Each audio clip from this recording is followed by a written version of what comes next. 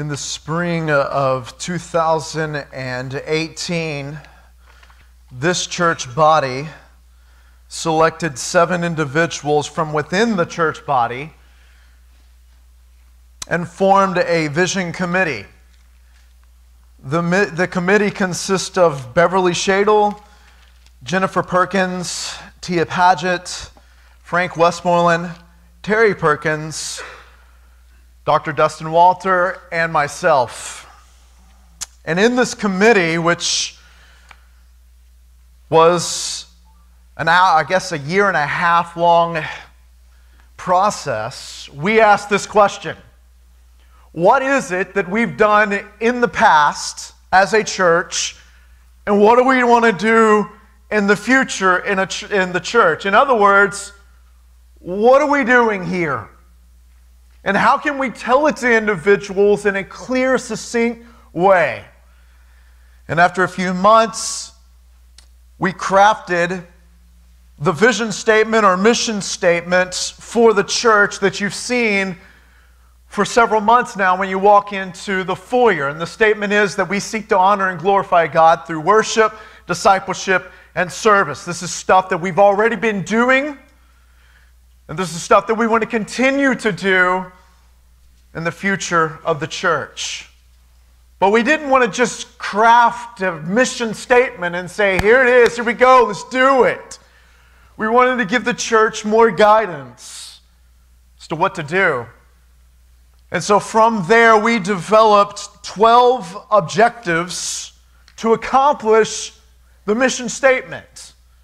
And you'll be seeing this mission statement more and more in places. We're going to get it over in the other building, more in the bulletin, etc. But what do? How is it that we accomplish our mission to honor and glorify God through worship, discipleship, and service? We have 12 objectives that for the next 12 weeks, Chuck and I are going to be going over to accomplish that mission.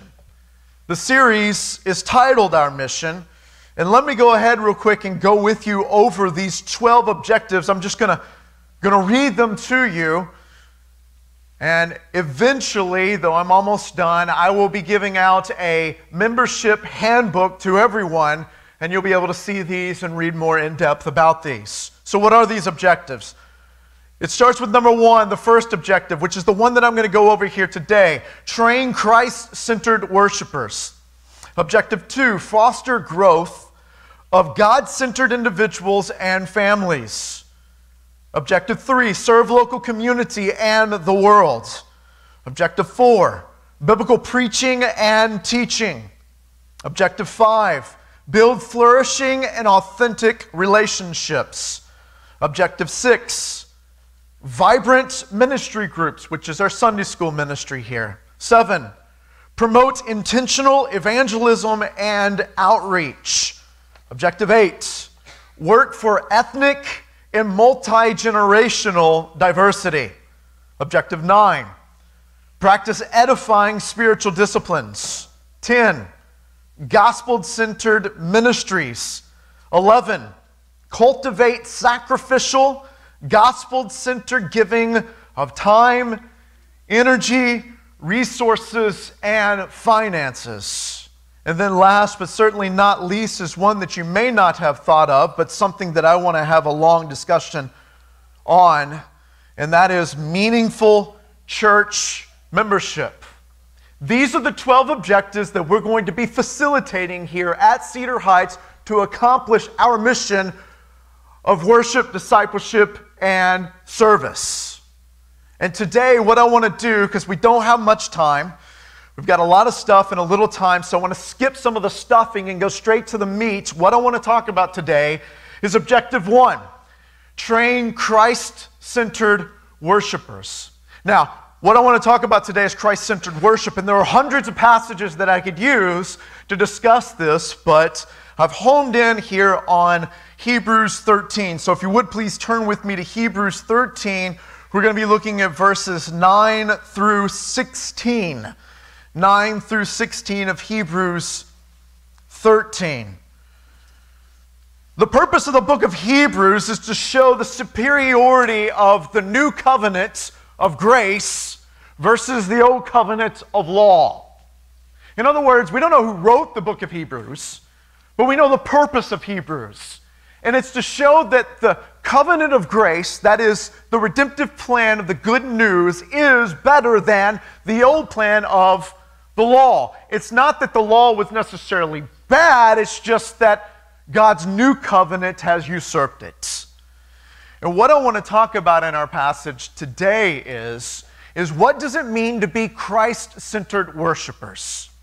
We can see that here in our passage. So if you would, please stand with me in honor of reading God's Word. I'm going to read verses 9 through 16. I'll say a prayer and then you guys can be seated. Verse 9. Do not be led away by diverse and strange teachings, for it is good for the heart to be strengthened by grace, not by foods, which have not benefited those devoted to them. We have an altar from which those who serve the tent have no right to eat. For the bodies of those animals whose blood is brought into the holy places by the high priest as a sacrifice for sin are burned outside the camp. So Jesus also suffered outside the gate in order to sanctify the people through his own blood. Therefore, let us go to him outside the camp and bear the reproach he endured. For here we have no lasting city, but we seek the city that is to come. Through him, then, let us continually offer up a sacrifice of praise to God. That is the fruit of lips that acknowledge his name. Do not neglect to do good and to share what you have, for such sacrifices are pleasing to God. Let's pray. Father, we believe wholeheartedly that you have placed Cedar Heights Baptist Church here. It is your church, your called out body, here for your purpose and your pleasure.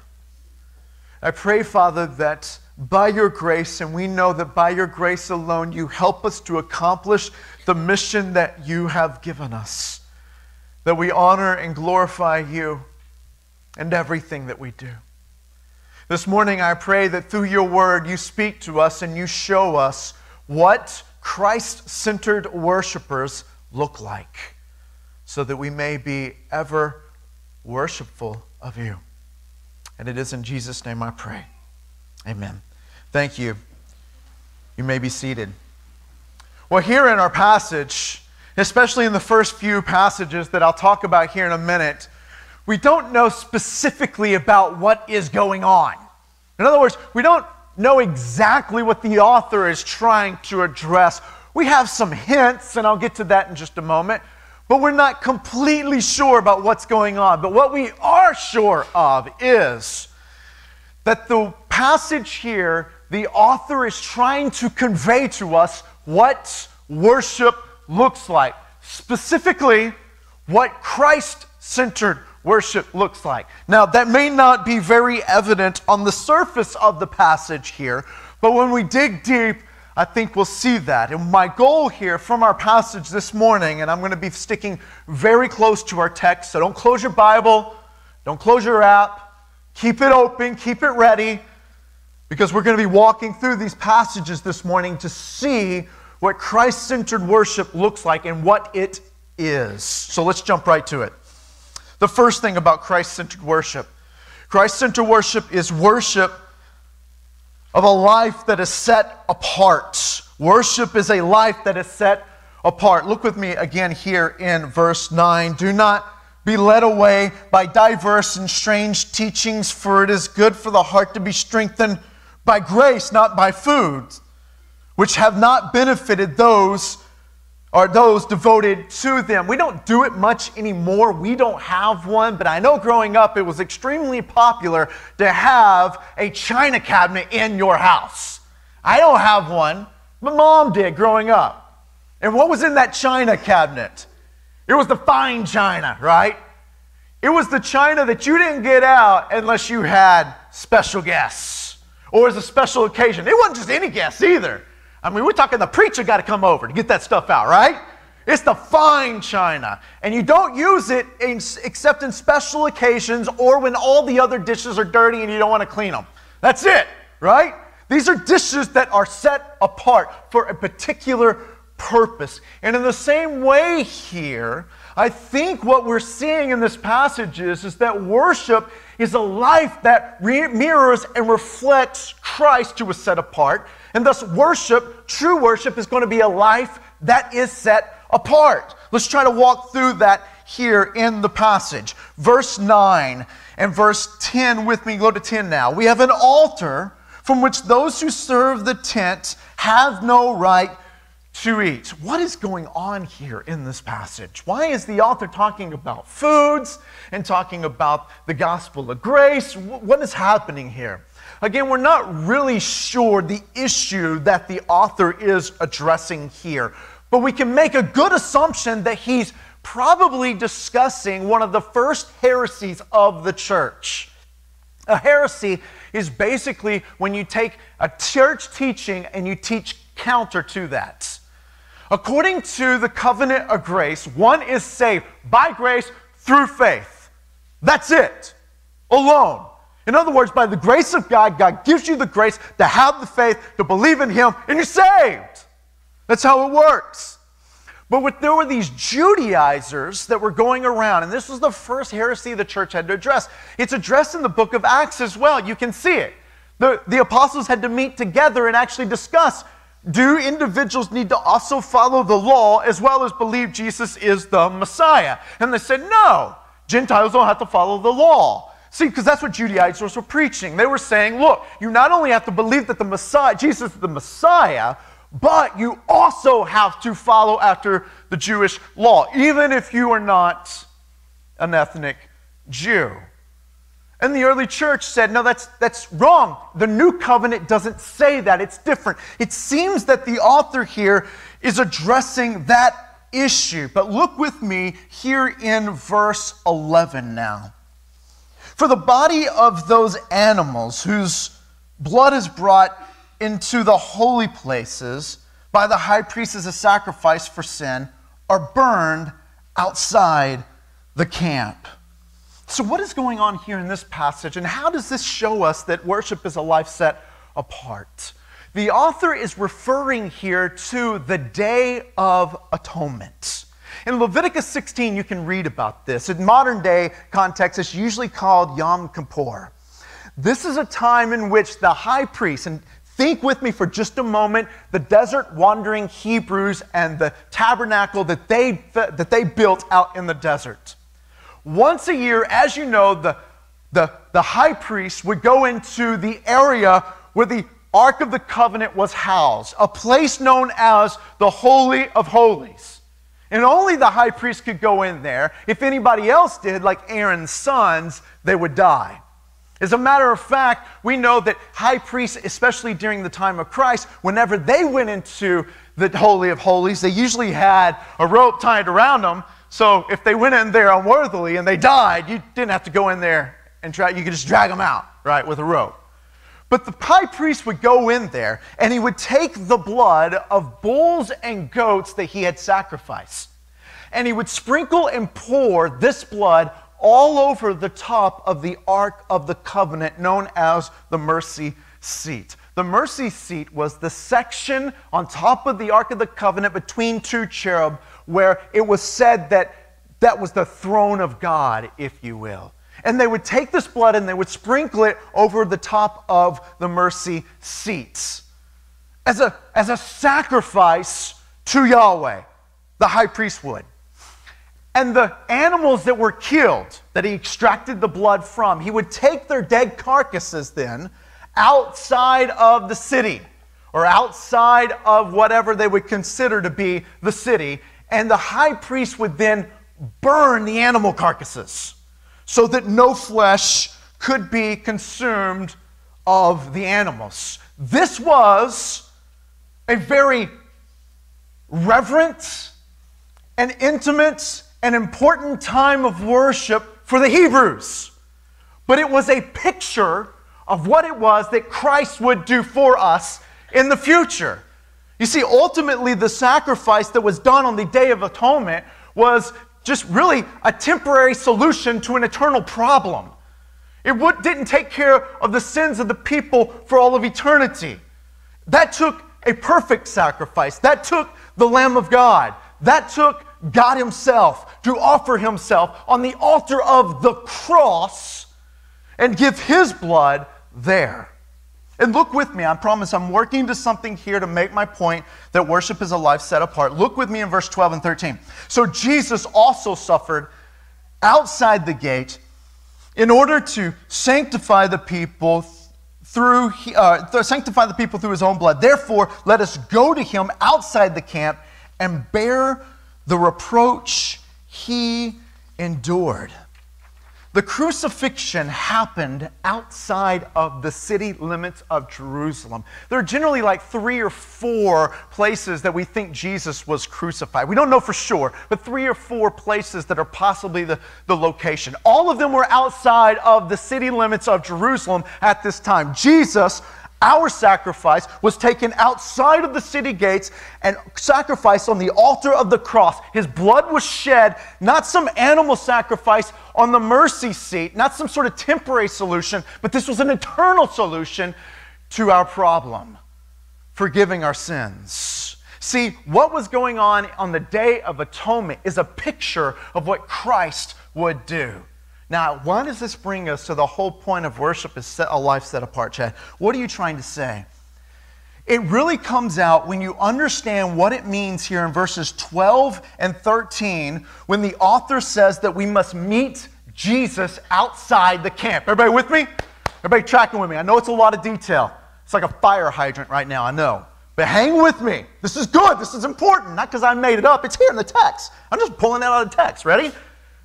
The idea of outside the camp is the idea, the author is asking us to live a holy, consecrated, set-apart life from that of the world. In other words, the author is saying that we ourselves must live a life that isn't like the world, but a life that is consecrated outside the camp, holy like Christ. That's worship. And Chuck has said here for 30 plus years, as John noted a moment ago, that the ultimate worship service that has ever taken place in the history of the universe was on the cross of Golgotha. Hey, look, we just went to Passion in Atlanta, and there was a lot of lights and music and smoke and lasers and fancy-looking people on the stage with shiny teeth and stuff like that. And that was all pretty overwhelming. To be quite honest with you, 65,000 students worshiping and singing to Christ, that was pretty incredible. But it pales in comparison, rather, to what happened on Calvary. When Christ offered himself, he went outside the city gates, set himself apart for us, and we, in worship of him, are called to do the exact same thing. Set ourselves apart. A life of worship is a life that isn't just a weekend activity. It isn't just sort of a Sunday morning thing. A life of worship is a mindset that encompasses our entire life. Christ lived a life of worship, and our lives are to mirror that life of Christ. He was set apart. He offered himself on the altar of the cross, and we ourselves, in order to worship, must follow him outside of the world, outside of the world's ideologies. In other words, what we have to do, and this transition to my next objective, mentally, physically, or mentally, or even more than physically, what that means is that we must sacrifice our goals, our ambitions, our wants, our will, our desires to that of Christ. That's what worship is.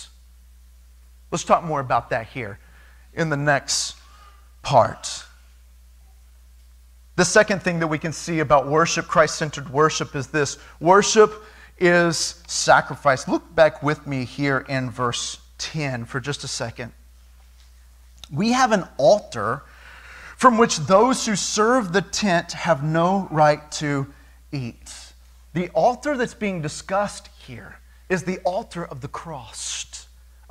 It is Christ offering himself on the altar for us. It is sacrifice. That's what he's doing.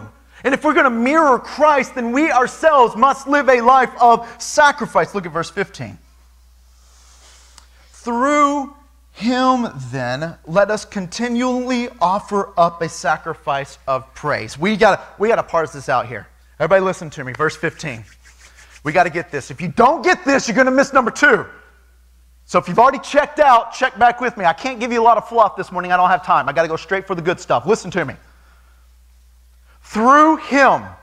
Note those words. Through him. In other words, worship, and I've said this before, but it bears repeating over and over again, because it is a big deal in the evangelical world. It's a major deal in the evangelical world. You might not think much about it, but I'm constantly bombarded by this stuff.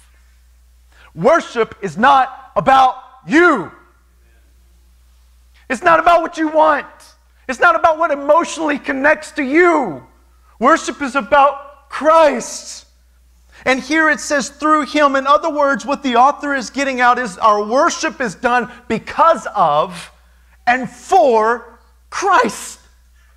That's what's it. Through him, we're going to offer the sacrifice of praise. It's Christ that we're worshiping. And it's because of Christ that we can worship. Everybody tracking with me here? Worship is not about us. It's about Christ. It's about surrendering our hearts. Notice what he says next. Let us continually offer up a sacrifice of praise. We got to get out of the mindset. Listen to me, because this is going to be a shocker to some. We got to get out of the mindset that singing is worship. Listen to me. My voice just cracked. I don't know what's going on, but nonetheless, listen to me. Worship is an internal activity that has external implications. In other words, worship, true worship, happens here and here. And it may flow out of here. You may see it when I'm singing.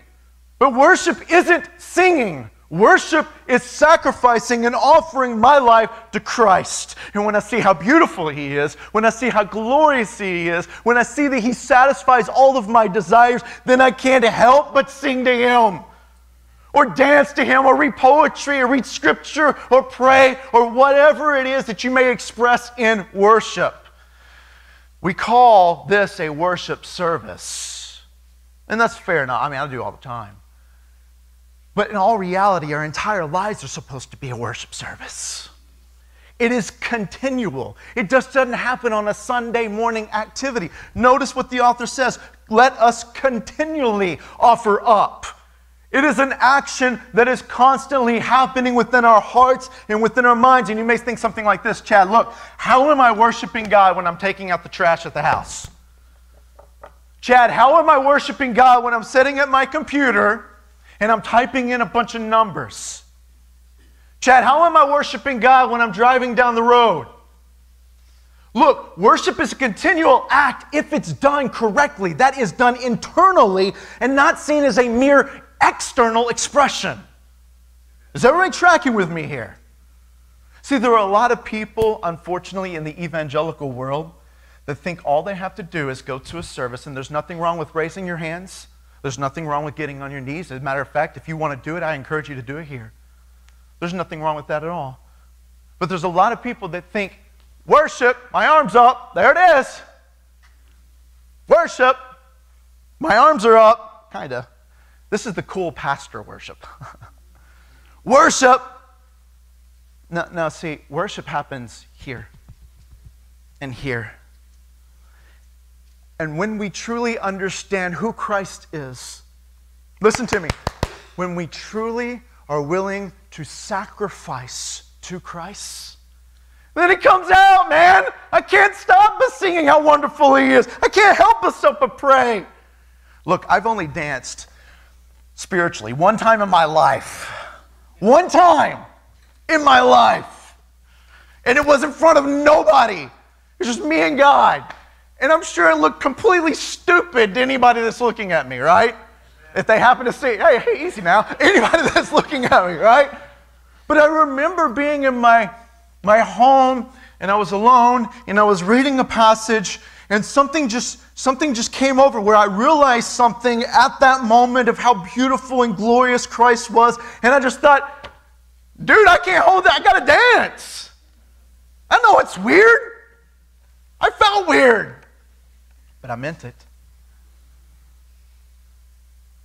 It's an expression of what's going on here. That's worship. That's sacrifice. Let us continually offer up a sacrifice of praise. Notice what's going on here. Since Christ has stopped all of the necessary, I guess I would just even say not only animal sacrifices, but Christ has been the ultimate sacrifice for us by offering his life on the altar of the cross. We now, in sacrificing to him, can do so in certain external ways, like praises, like prayer, and like another one that I'll talk about in a moment. Notice what the author is doing. The author is saying now that our sacrifice can be what we sing and what we say, what we declare. That's our expression of sacrifice. We don't have to offer animals anymore. Thank the Lord. I'm glad I don't have to do that as a minister of Christ. Because Christ is the ultimate sacrifice. He did it for all. So now all I do is tell people, you see the cross? Go underneath there and allow that blood to cover you. And then you will see what worship's all about. Then you will know freedom. So let us continually offer up through him a sacrifice of praise. Singing isn't just, or rather, worship isn't merely just singing. And notice what he keeps saying. The fruits of lips that acknowledge his name. The fruit of lips that acknowledge his name. That phrase, fruit of lips, it's a weird phrase, right? It's a phrase that we get from Hosea 14:2. And in the context of Hosea, what that is meant, it is going back to what I just talked about a moment ago. It's a praise that comes out because someone has a repentant heart. It's really a confession that someone is giving because of a repentant heart.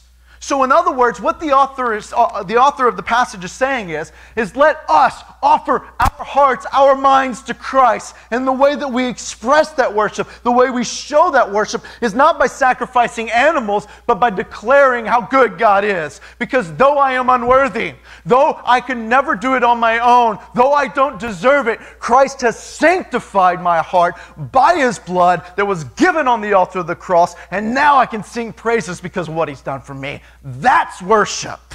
That's what happens when you truly worship. Now, let me note something here real quick before I go on to, I want to note something about what John talked about in Romans 12. Because I'm nervous that some of you are going to do this. So I want to combat this opposition right off the bat. I'm nervous some of you are going to come in here and say this. Well, Chad, I just really don't connect emotionally to the songs that Jennifer is singing or the message that you or Chuck are giving or the prayers. So I'm really not going to do anything. I'm not going to sing. I'm not going to say anything. I'm just going to sit there or stand there. I would encourage you not to do that. Here's why. Here's my argument, okay? I'm going to give you an argument the way of analogy.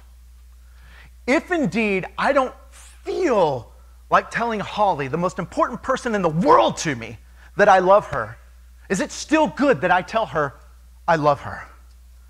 Yes, most of the ladies are saying yes. No dudes are, but it is good, dudes, that we do that.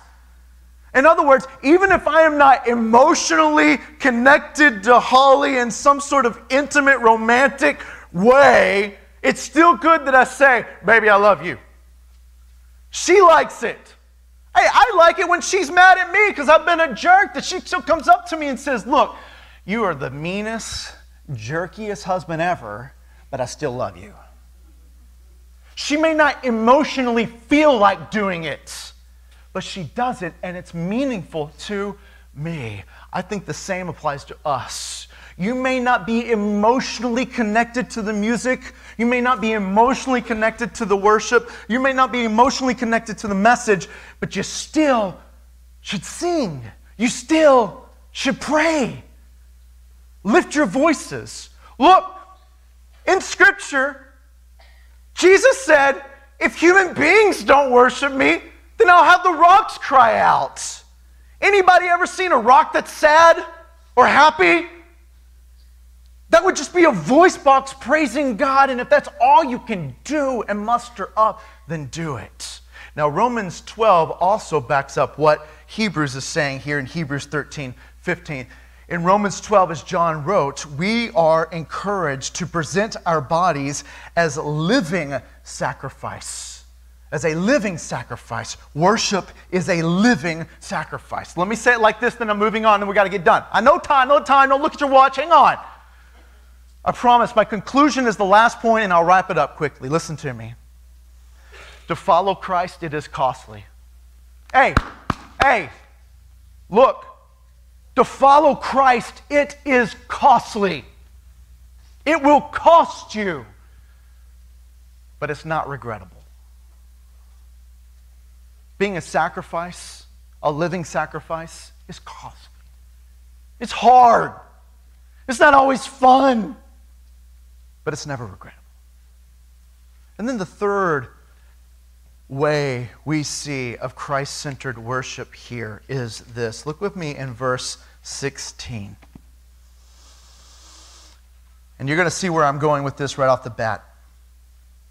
Do not neglect to do good and to share what you have, for such sacrifices, same word by the way, in verse 15 and here, these are the exact same Greek words that Paul uses in Romans 12:1 with a living sacrifice. Such sacrifices are pleasing to God. My third point about worship is that service is worship.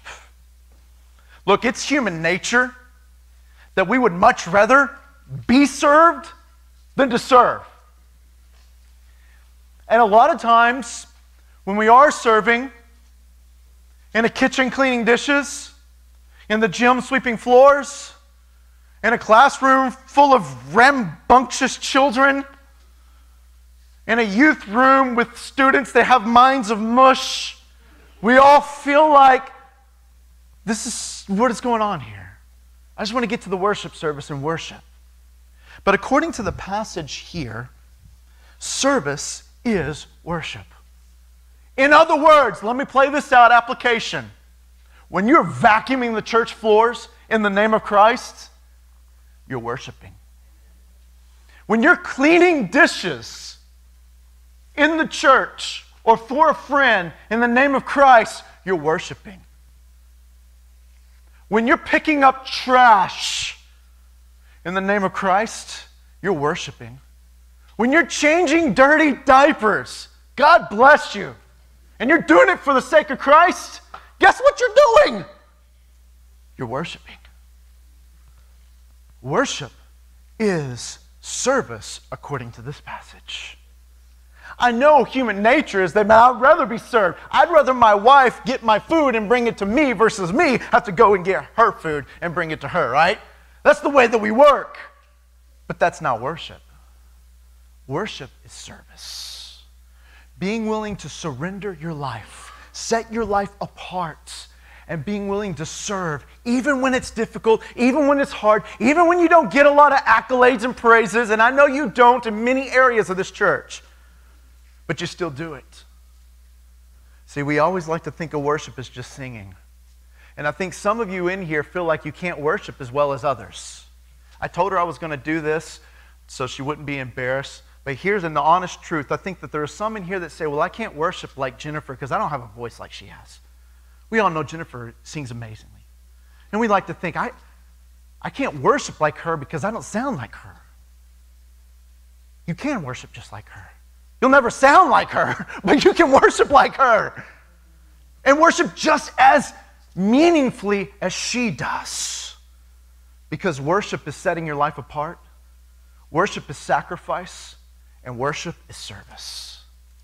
Close with this. It's not a popular statement anymore, but it used to be popular when I was younger in the evangelical world. People used to say this: you don't want to be so heavenly minded that you're of no earthly good. I have never seen that in my life. I have never seen someone that's so heavenly minded that they are of no earthly good. I've seen a whole lot of people that are so earthly minded that they are of no heavenly good, but never the opposites. I want us to be a people that are so heavenly minded, so focused on Christ and what it is that He did, that because of that, we have an impact on this world. You want to worship? It starts here. Let's pray. Holy Father, you have given us the ultimate picture of what worship actually is.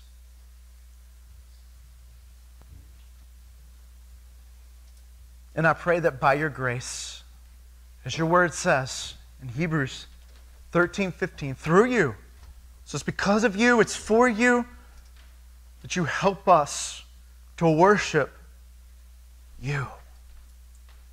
Worship you rightly. May we be a people that are set apart, sacrificial, and servants. And it is in Jesus' name I pray. Amen. Stand with us. Chuck and I will be up here if you'd like to chat. And the altars are open, as always. But sing with us here, if you would. When I survey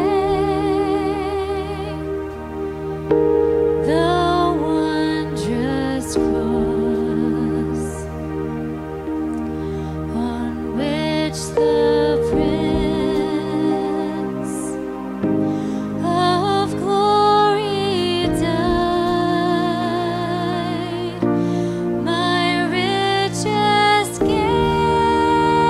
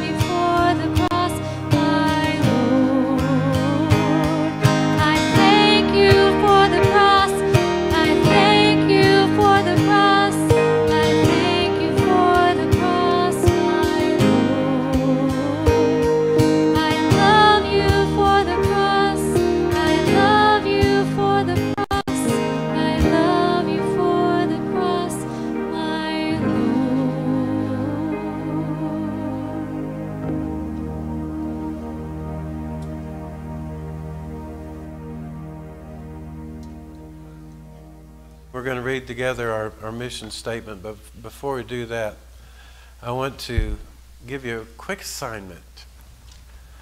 I don't know, maybe 10 years ago, something like that, Virginia Mills came up to me. Most of us know Virginia. Virginia loves painting. And Virginia came up and said, "Do you have anything in mind for me to paint? You been thinking about anything?" I said, "I do, as a matter of fact." I said, "You know, Virginia, in Isaiah chapter 52, and introducing the suffering servant song of 53, it says Christ would be successful, he would deal prudently. And then it goes on to say that his visage was so marred beyond that of any man, which basically means this suffering servant would be so marred in his face you couldn't even recognize him as a human." And then it goes on to 53, the suffering servant song, the high water mark of the Old Testament poetry. I said, I would love to see a picture sometime painted of Christ on the cross. The position would kind of be above him, looking down at him with his head, so you couldn't see his face because it's so marred, you couldn't recognize him. And then on the cross, I would like to see his hands lifted, raised, because the cross is the consummate act of worship, as Chad's been preaching here this morning. It is the greatest worship service, the sacrifice on the cross. Amazingly enough, 3 days later, she came with this portrait, unveiled it for me. I was blown away. And it hangs on a wall right here in our church. We used to have a little plaque at the bottom of it, and I don't know where it's gone, but it just said one word, worship. So sometime when you have time, just walk out. When you leave the auditorium, turn to your right, and on that wall on your right, you'll see this picture of worship. I think it's the greatest portrait ever made of the cross, with the hands uplifted in worship.